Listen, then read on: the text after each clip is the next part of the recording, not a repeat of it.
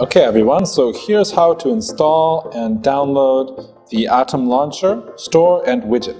First, you go into the Google Store, the Play Store, search for Atom, and then select the launcher, install, accept and download. Let's keep shopping and get the other ones.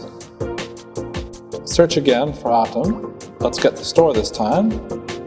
Install, accept and download. Okay, and install. Finally, one last time, search for Atom, and we can grab the widgets here.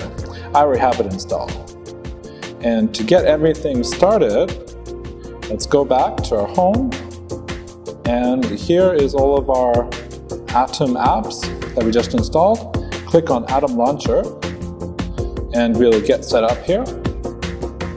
A quick review and a tutorial about how to use it. And let's start Atom. And there we are. To get your actions for clicking the home button here to use Atom Launcher, you just click the home button, and then here, click Complete Action using Atom Launcher. If you want to always use Atom Launcher, just click Use Default for this action, and then click Atom Launcher.